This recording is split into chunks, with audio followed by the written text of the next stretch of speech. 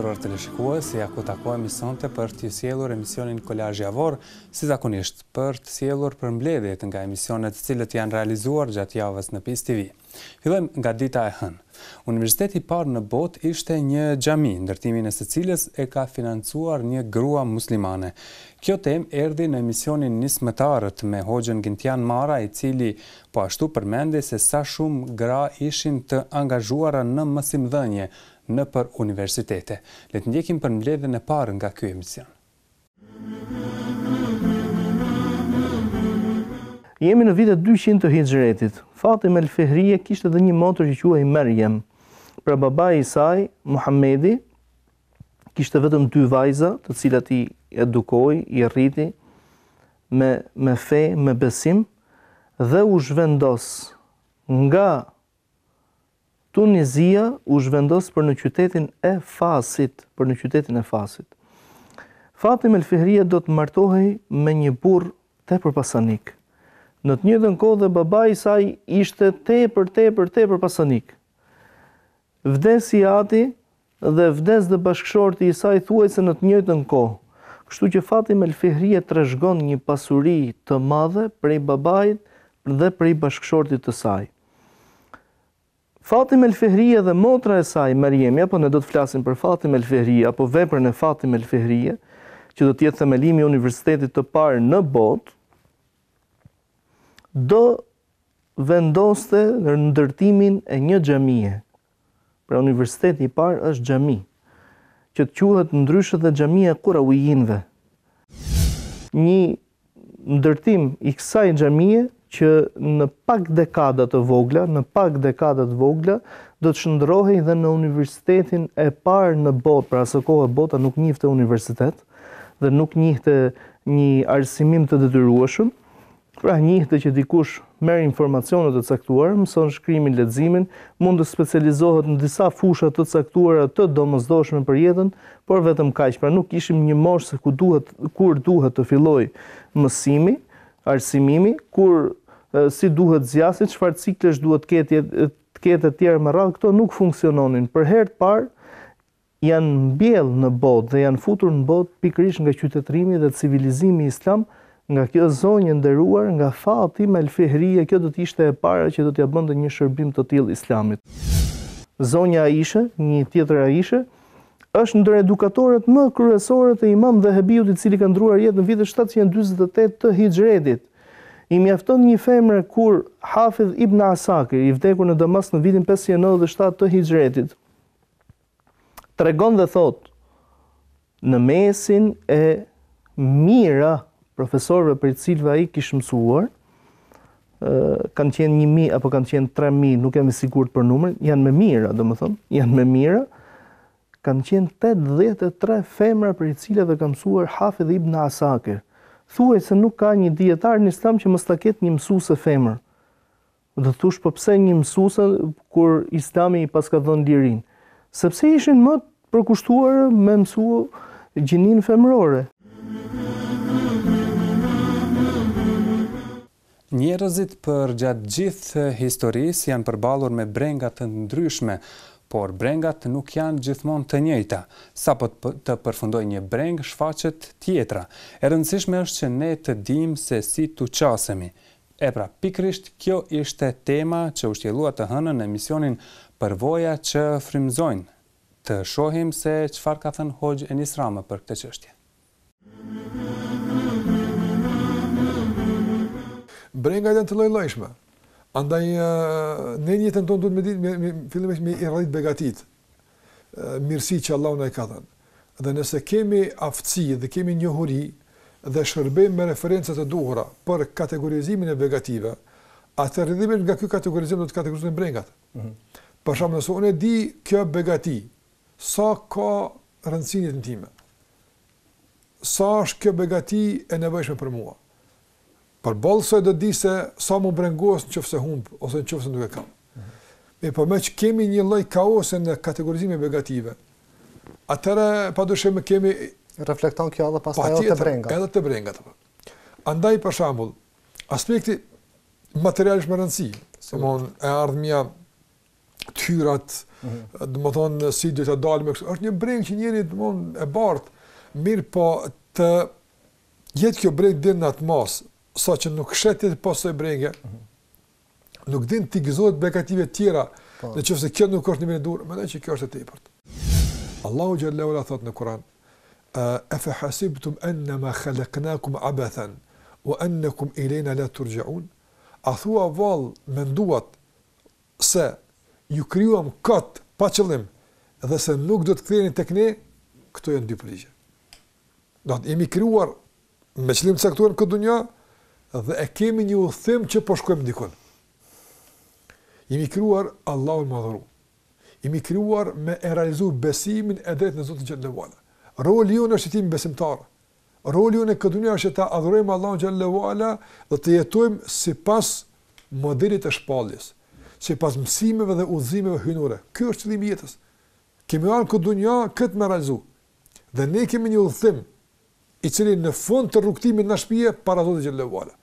Kena me dalë për Allah të madhnuar dhe me dhënë llogari për begati që kemi i shtuar në këtë dunjë. Nëse i kemi shfrytzuar konform modelit hyjnor dhe shpallës, lëmë në për neve. Edhe na prat lumturia e përhershme, edhe na prat shpërblimi i përhershëm. Nëse ju, atëherë është situata këtë më ndryshe. Një tjetër erdh duke qajtë tek pejgamberi me lat i rreth në përsy subhanallahu. Pejgamberi çfarë ke pse po qan? Tha dërguar Allah. Në këtë dunjë nuk po më ngop syt me ty apo. U kënaqa me ty. U kënaqa të ngu, kënaqa të me ty. Ke dalar pe që po të trotë apo. Mirë, çka ka të keq këtu? Po kena me vdek.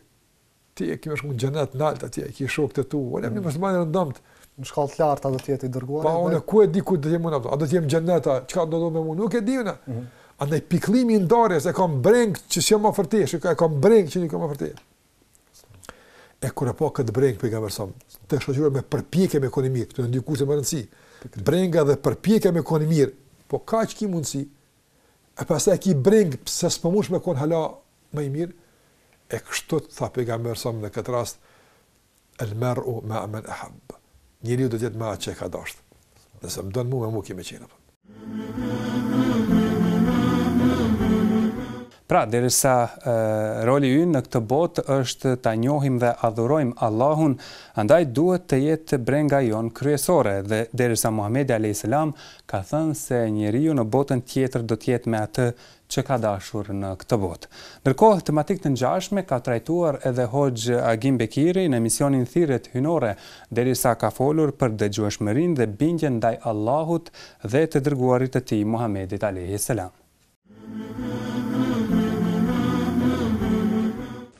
Nëse ne jemi të ndëgjueshëm ndaj Allahut subhanahu wa taala, nëse jemi të ndëgjueshëm ndaj pejgamberit sallallahu alaihi wasallam, dhe nëse jemi të ndëgjueshëm ndaj të parëve udhëheqësve tan, kjo do të jetë më mirë për ne në këtë botë dhe përfundimi fundi i saj, bereqeti dhe mirësia e saj do të jetë më i bukur në ditën e ahiretit. Në ditën e ahiretit. Dhe kjo dëgjueshmëri, kjo bindje që duhet të tregoj besimtari ndaj Allahut, pejgamberit dhe udhëheqësve, është e lidhur me besimin. In kuntum tu'minuna billahi wal yawmil akhir. Nëse besoni Allahun dhe ditën e ahiretit, atë Allah. Bindju Allahut dhe të dërguarit dhe përgjegjësve, nëse besoni Allahun dhe ditën e ahiretit. Për të plotësuar besimi ndaj pejgamberit Allahut subhanahu wa taala, nuk mjafton vetëm të besosh se ai është pejgamberi i Allahut. Ka dhe obligime tjera. Nëse nuk i nënshtrohesh pejgamberit e Allahut, se ky është qëllimi i dërgimit të pejgamberit të Allahut subhanahu wa taala. Allahu i madhruar e dërgoi Muhamedit sallallahu alaihi wasallam në mesin e njerëzve, në mënyrë që ai të mësoj njerëzit se çka është e mira që duhet ta veprojnë dhe cila është e keqja nga e cila duhet të ikin dhe të mos e bëjnë. Nëse njerëzit thjesht besojnë se Muhamedi sallallahu alaihi wasallam është i dërguari i Allahut dhe nuk i binden atij, thënë ata nuk e kanë plotësuar besimin. Nuk e kanë plotësuar kushtin për të qenë besimtar. Çdo njeri thënë duhet të nënshtrohet përgjigjes që vjen nga sqarimet e Kuranit dhe hadithit të pejgamberit sallallahu alaihi wasallam, pa marrë parasysh konflikti mes kujt është, mes masës dhe udhëheqësve, mes masës dhe dietarëve, do të mos lejojmë që në kësi lloj situatash njerëzit të sundohen dhe dominohen nga ndjenjat e tyre duke menduar se ata janë të vërtet dhe të lënë me një anë librin e Allahut dhe sunetin e pejgamberit sallallahu alaihi wasallam. Për çdo lloj mosmarrveshje, përgjigjja është tek libri i Allahut dhe suneti i pejgamberit sallallahu alaihi wasallam, ashtu siç e sqarojnë dietarët e mirëfillt, të cilët e njohin Kur'anin, e njohin hadithet dhe e njohin shpjegimin e gjeneratave të para të muslimanëve. Sigurisht për çdo çështje do të gjejmë një zgjidhje. Nuk ka dyshim se bota tjetër ka rëndësi më të madhe për besimtarin. Prandaj, ai synon që në dynja të bëj vepra të mira nëpërmjet të cilave do të fitoj xhenetin. Për mënyrat se si arrihet ky nivel ka folur edhe këtë javë Hoxh Zeki Çerkezi në emisionin Rregulla Profetike. Është hadithi të cilën e transmeton Muslimi në Sahihun e tij, ku i dërguari sallallahu alaihi wasallam thotë: "I ndërpriten veprat e birit të Ademit kur të vdes me përjashtim 3 personave. E para është lëmosh rrjedhëse. Kush gjatë kohës së tij, gjatë jetës së tij, fizikisht ka marrë pjesë, ka ndërtu ndonjë hajrat, diçka të dobishme për njerëzit, ose ka investu, ati vazhdojnë me i rrjedh shpërblimet edhe pas vdekjes së tij, duke qenë ai në varr. E dyta është ilmun nafi yuntafa bih, ilm, dituri e dobishme, për i cilës dituri përfitojnë njerëzit tjerë. Pra kalon dituri, edhe pas vdekjes së tij kush mëson nga ajo dituri, përfiton nga ajo dituri, do të shpërblehet ky në varr, edhe pse ka vdek. Edhe personi i tretë, waladun salihun yad'u leh, ka lënë evlat të hajrit, qoftë djalë, qoftë vajzë, edhe bën dua për prindin e tij, edhe ky pra duke qenë në varr, për shkak të duave, lutjeve të fëmijëve të tij, përfiton edhe pse është në varr. Sa'd ibn Ubade radhiyallahu anh, një prej sahabeve të mëdhej, e ka pyetë të dërguarin: "Ja Resul Allah, a të bëj diçka të japi sadaka për nënën time e cila ka vdek?" Ka thonë po. A përfiton ajo? Po, përfiton. Në çka po më udhëzon, në çfarë lloji të sadakaj po më udhëzon? Thot më udhëzon ujë njerëzve. Edhe e ka hap një borim, një pus, edhe deri vonë ka qëndru ai pus edhe kanë përfitu njerëzit. Pra kanë kalu me shekuj, edhe kush ka pi ujë, edhe pse ajo nëna e Sadit ka vdek, i kanë shku shpërblimet, i kanë rrjedh shpërblimet në konto të saj, edhe pse ka qenë ajo në varr. E këtu po ceket waladun salihun yad'u leh, evladi i hajrit i cili bën dua për prindin e tij. Dhe dietarët thonë tash, çfarë do vepre të cilën të mirë e bën evladi, qoftë djali tham, qoftë çika, pa marr para, qoftë burri, qoftë gruaja, pa marr parasysh moshën.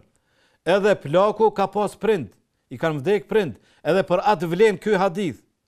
Çfarë do vepre të mirë që të bën, mënyrë automatike i shkojnë shpërblimet prindve të cilët kanë vdek. Nuk ka nevojë me bo njetë, sepse ndihma nga ana e të gjallit për të vdekurin bëhet me dy rrugë, rruga direkte edhe indirekte. Rruga direkte vetëm në 2 mënyra, nuk ka tjetër. Dua, lutje edhe sadaka. Emisioni i radhës në fokus solli diskutimin se si u ndërtua qyteti i vjetër i Korçës. Ndërsa Julian Gjerahu këtë javë qëndroi po në këtë qytet dhe bisedoi me Vepron Hasanin, i cili shpalosi disa detaje për historikun e këtij qyteti të lashtë në Shqipëri. Aty u përmend edhe themeluesi i Korçës, si dhe arsyeja se pse ky qytet u quajt edhe Izmiri i vogël apo Parisi i vogël. Ilyas Bej Miraori lindi në fshatin Panarit, aso kohë ishte pjesë e Kazas Kolonjës. Nuk kemi një datëlindje të saktë për lindjen e tij, por dim që ka jetuar 100 vjet. Ajo mor peng nga Sultan Murati i dytë dhe gjithë jetën e tij e kaloi në Stamboll. Gjatë qëndrimit atje u dallua për një trimëri në luftra dhe betejat që u zhvilluan kundër perandorisë bizantine. Bile ishte një nga të parët që theu portat e Kalas dhe shënoi rënien e perandorisë në vitin 1453. Për shkak të trimërisë që tregoi atje, ai mori tituj të ndryshëm her pas here nga sultani. Fillimisht u quajt Miraor, që do të thotë një komandant i kalorësisë turke, më pas Miraor Evel, që do të thotë generali i parë, dhe më pas akoma Kolazhi Miraor, që do të thotë një njeri i nderuar dhe i respektuar. Ja si erdhën banorët. Aty ishte ndërtuar edhe një pazar. Pazari Mboris. Edhe një xhami e ndërtuar nga Sultan Mehmeti i parë në vitin 1417. Banorët e kësaj, që ishin pjesa e administratës dhe mermetues dhe tregtar, ishin 26 familje muslimane. Prandaj ishte ndërtuar edhe xhamia në vitin 1417. Mirë po, Ilyas Bej Miraori nuk interesonte të kishte një pazar 3 kilometra më tutje, kur pazari do të ndërtojë në qytet, do kishin konkurrencë. Për këtë arsye e prishi pazarin atje, në mborje, dhe njerëzit që ishin të 26 familje, i sollin në pazarin e Korçës. Kjo është e dokumentuar dhe në regjistrin e kosturit të vitit 1520-1530, kur thuhet 33 familje muslimane zbresin në fshatin Peskëpi. Dhe këto 33 Peskëpi bëhet fjalë për Korçën, që kemi sot. Bëhet fjalë për Korçën që kemi sot. Dhe nga këto 26 familje lindi qyteti Korçës që kemi ne sot.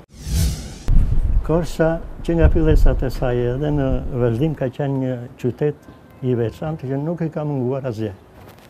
Ka patur bibliotekën sistan, ka patur tipografi, bëj përkëthimi i librave të autorëve më të mirë, kishte rrugë të gjera, të drejta, të shtruara me kaldrem, dhe ishin të ndërtuar sipas një plani urbanistik të mirëfillt. Për këtë arsye ai veçonte nga shumë qytete të tjera të vendit. Tregtarët që vinin nga vendet të huaja e quajtën atë, e krahason me Izmirin. Izmirin atë kohë quaj Parisi i Mesdheut. Për këtë arsye u bë bartja e emrit Paris i vogël për qytetin e Korçës. Po jo se ka lidhje me Parisin. Emisioni Përtej Cicërimës, që vjen çdo të premte drejt për drejt, këtë javë ka sjell shpjegimin e hollësishëm të disa thënieve të tjera të Hoxhës Ekrem Avdiu. Ndër tjerash, ai ka folur edhe për nevojën tonë që të jemi më zemërgjerë me të tjerët dhe të mos krijojmë hapësirë për paragjykime. E ndjekim. Sigurisht që çdo njeri dëshiron për vete suksesin, ta dëshirosh për vete suksesin, të dëshirosh për vete të jesh i pari, unë detyrimisht do të dëshiroj për ty që ti të jesh i dyti, do më thonë që të mos jesh i pari. Edhe në këte nuk ka asgjë të keqe, po e bona unë këte në kuptimin që unë t'jep maksimumin për të arrit aty ku duhet. Jep edhe ti, nuk ka të lashe, nuk ka problem. Por nëse ti me gjithate arrin sukses, kjo nuk duhet të më bëj mu të ndjehem keq. Atë sukses cilin ti e ke arrit, dikush mund ta shoh, dikush mund ta vlerësoj, në momentin që dikush flet për ty mirë, nuk do të thotë se mua më ka shoh. Në momentin që dikush të mirat, vlerat, sukseset tua i ka qitë në shesh, nuk do të thotë se ato të mirat i ka fut në rrhije. Kështu që në asnjë mënyrë nuk do të ta përjetojmë lavdatën e tjetrit, qoftë edhe ai në nivelin e konkurrencës me neve, e lema që nganjëherë njerëzit për shkak të zemërngushtësisë as nuk janë konkurrent, po thjesht nuk munden me e bartë, nuk munden me e duru, që dikush ta lavdrojë një person. të dish edhe ta pranosh se e di, megjithatë është një kënaqësi. Edhe për këtë skemi pse e stimulojmë njëri tjetrin se edhe i përshtatet edhe egos ton. Mirë po, edhe fshehur dituria normalisht. Edhe ta pranosh se nuk di, edhe kjo është dituri sigurisht, edhe madje është shumë njerëzore, është shumë e ndershme. Jam shumë i bindur që edhe në sytë e atij i cili mbase pret prej teje. Ti mund të jesh mësimdhënës, pedagog, profesor universiteti, mund të jesh hoxh, cilit njerëzit i drejtohen me pyetje, me kërkesa të ndryshme e kështu me radhë. Edhe pritjet e njerëzve janë që ti duhet me ditë, për atë arsye dhe drejtohen ata me pyetje, për atë arsye vinë me marrë mësim të ti. Por në momentin që ti i thun nuk di, unë mendoj se veç mes tjerash ja ke ngrit vetës çmimin si njeri. Pse? Nga se ti do të jesh njeri, edhe njeri i mirë në momentin që nuk pretendon se je i pagabueshëm, në momentin që nuk pretendon se je melaçe, por e pranon se je njeri edhe i ki edhe ti pikat tua, dobta dhe të metat tua. Në aspektin emocional, kur jemi te buzëqeshja, çdo njeri që e ka njoft, edhe këto e dëshmojnë shumë sahabe, çdo njeri që e ka njoft, thot kur jam taku me te, aq është sjell mirë me mu, aq ka qenë i buzëqeshën, aq më ka ofruar ngrohtësi, saqë e kam fitu përshtypjen se ky njeri i madh, ky pejgamber i Zotit, mu mas shumë ti ndonjë më dan.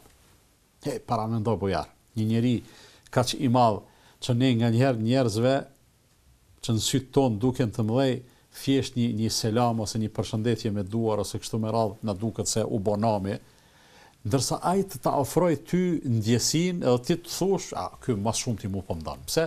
Se komplet atë kujdesin e çastit ta ofron ty, komplet ngrohtësinë e mundshme, e cila mes tjerash manifestohet edhe nëpërmjet buzëqeshjes. Sipas organizatës botërore të shëndetësisë, çdo 40 sekonda ndodh nga një vetvrasje në botë dhe kështu brenda vitit shënohen 1 milion viktima të kësaj dukurie famkeqe. Por cilat janë shkaqet që e çojnë njeriu deri aty dhe cili është roli ynë në këtë drejtim, u tha në emisionin Zëri i Arsyes, derisa me ne ishte psikologu Arbër Zeka. Vetvrasja është pothuajse faktori i dytë më i madh që njerëzit marrin jetën vetës, pra prej grup mosha prej 15 deri në 29 vjet, sipas statistikave të OBSH-s. Kështu që kjo nuk është një faktor jo shqetësues, pavarësisht që te vetvrasja ka edhe faktorë tjerë që kanë me ndiku, se ai faktori i parë i cili ndikon është një rregullim psikiatrik i cili ekziston tek individi, masanë gjendja e tina familjare ose gjendja do dalim të shkaqet kur do t'i përmendim faktorët që ndikojnë, por është duke shkuar në rritje numri i OBSH-ja ose shtetet anëtare të OBSH-s, të cilat kanë bënë marrëveshje që deri në vitin 2020 ata kanë me arrit me ul numrin e vetvrasjeve për 10%. Realisht, siç janë të shku statistikat, ato janë pothuajse në rritje dhe nuk ka ndonjë strategji të caktuar. Na e dim që dhimbja shpirtërore është dhimbje shumë e madhe se sa dhimbja fizike. Dhe sigurisht persona të cilët marrin guximin me tentu për me marrë jetën vetës, ata kanë dhimbje shumë të madhe shpirtërore se sa një dhimbje tjetër fizike. Çka ndodh konkretisht në brendinë e tyre? Humbja e shpresës është kryesore. Ata kanë humb shpresën se ata kanë me mujt me zgjidh problemin. Sigurisht edhe njerëzit e tjerë në përgjithësi çdo ditë me një problem të caktuar apo me kjo mundet mu lidh me një problem të caktuar, me një konflikt cilin ai mundet me pas me familjen e vet, një konflikt që mund me pas me të dashurën e vet, edhe rastet më shpesh janë probleme të cilat janë me abuzimin me droga, ka filluar me pa disa halucinacione ose pamje të cilat ai ose ka ndryshuar gjendja e tij, mos ballafaqimi ose mos përshtatja me jetën në cilën ai është e shtyn drejt një problemi të caktuar. Na të cilët nuk kemi ide suicidale, nuk e kemi bë punën tonë që ç'dohet. Sepse nëse na kemi me bë punën tonë që ç'dohet, na kemi me arrit me parandalu. Nëse psikologët pe bojnë punën e vet, nëse mjekët pe bojnë punën e vet, nëse familjarët pe bojnë punën e vet, dhe shokët pe bojnë punën e vet, na nuk ishim me pas gjithë këto raste mbrana këtyre minutave të vetvrasjeve. Po fatkeqësisht dështimi juën për me bën diçka dhe me ofruni ndihmë të caktuar, njerëzve të caktuar, është rezultat i kësajna. Kështu që nuk kanë dështu ata, po kemi dështu na, dhe po dështojna në punën tonë që na pe bën. Absolutisht mos u bani peng i mendimeve tua, të cilat ju kanë kaplu dhe ju po bani i burgosur i mendimeve tuaja, sepse mendimet e tuaja nuk janë asgjë tjetër përpos që ato mendime janë, qysh me thonë, dyshimet e tua. Mos mendo që nuk ka zgjidhje, sepse nëse ti kime e bë vetëm një hap mrapa, kime e pa zgjidhjen. Kështu që nëse ti nuk bësh pjesë i rob i mendimeve tua, sepse mendimet mundesh me i kontrollu, sepse secili individ, pavarësisht që nuk mendon që nuk mundesh me motivu, nëse ti nalesh dhe e bën një hap mrapa, që qësohesh edhe fillon me u relaksu pak veten tonë, kime po që edhe mendimet kanë me fillu me u zhduk. Atëherë pra të gjithë duhet të jemi të angazhuar që të parandalojmë dukurinë e vetvrasjes, që të ndihmojmë njerëzit përreth nesh, duke u ofruar zgjidhje për tejkalimin e krizave të ndryshme që mund të shfaqen gjatë jetës. Të nderuar teleshikues, këtu ne po e përmbyllim emisionin e sotëm Kolazhi Javori. Falenderojmë që na ndoqët. Mirupafshim.